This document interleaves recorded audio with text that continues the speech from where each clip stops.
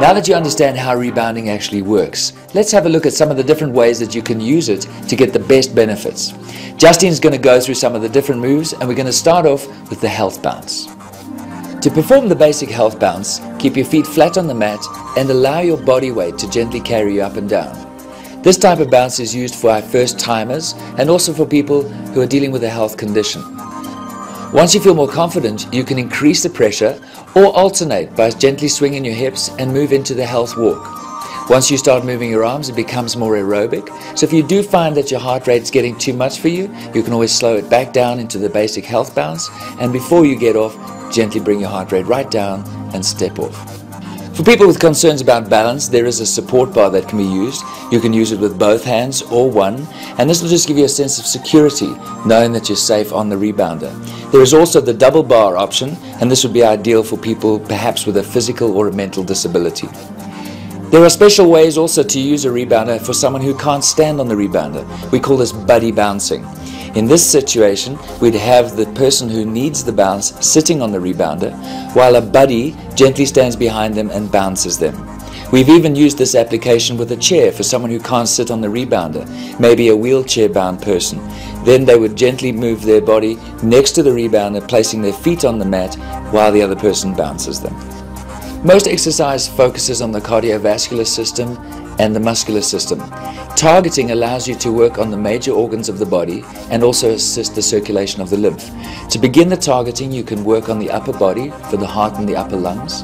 You can move your hands down into the pancreas and the intestinal area. Taking your hands to the right side of the body, you're working your lower lungs on the right side and your liver area. And then moving across to the left, the spleen, and of course the lower lung on that side.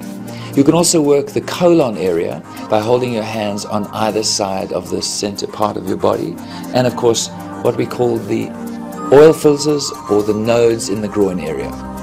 Working on the back of your body, you can start at the lower part of your body, at the lower back area. Then moving your hands up, we go into the middle back and the kidney area. And to boost your nervous system function, we can work the spine, having one hand at the lower part of your spine, one at the top. And then we'll come back round to the front of the body, working underneath the arms for the other major oil filters or the nodes under the arm area, the axial nodes. Coning your fingers, place your hands on either side of the throat area to work the thyroid gland.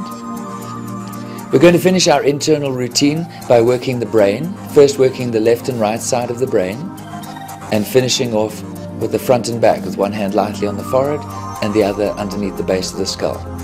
We recommend you work each position for at least 15 seconds, perhaps up to 30 seconds, but of course if you have special needs, you can target certain areas for more effect. A nice way to get a full lymph massage is what we call lymph patting. What you're going to do is very gently pat different areas of the body, starting at the top of your chest for what we call the lymph ducts, moving down into the lower rib area, and then you can work the belly area. Justine quite likes to stroke or circle her hands as she moves the lymph in that way. Then we're going to work around the hips, from the front of the body around the back, gently patting your way around. This is great for helping the body to sculpt and tone those areas. Don't forget to work the bum, but don't work too hard. Coming down to your legs, work around front and back of the legs. And we're going to finish off working the arms. We'll start with one arm, gently patting your way up the arm, under the arm, and of course most importantly down the side of the body. This is an essential area for anyone who's had any work done on the breast area to help that lymphatic circulation. And of course we'll do the other arm in the same way. Patting your way up, under the arm, and down the side of the body. We like to finish this by coming down to a very gentle bounce, coming to a standstill, and doing the shake. We call this the rebound power plate. Shake it out, take a deep breath, and as you release the breath, stop all movement, and you should feel a tingly rush moving through your body, which always brings a smile to your face.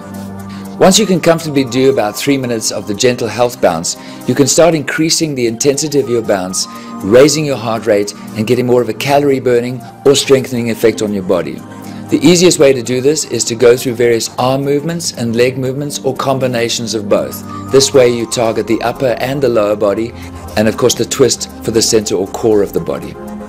It's very important that you make sure you're breathing deeply and regularly. Some people like to count the bounces, 4 bounces for an in-breath, 4 for the out-breath.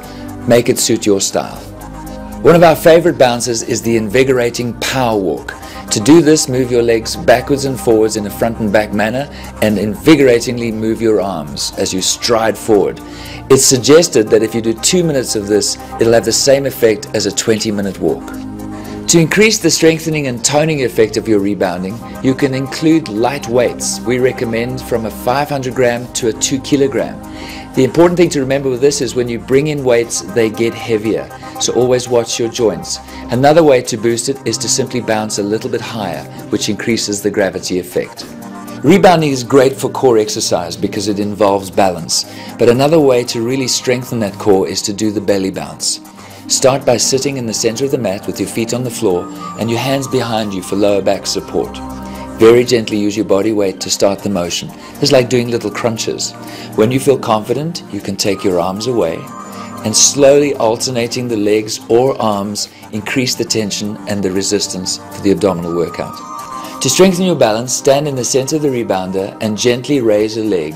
You can then move it slowly around the body, challenging different areas of balance. Make sure you do both sides of the body. That's it. It's as simple and as enjoyable as that. Now, to demonstrate how to use a rebounder for mind power, we're going to go to the expert, Mr. Robin Banks.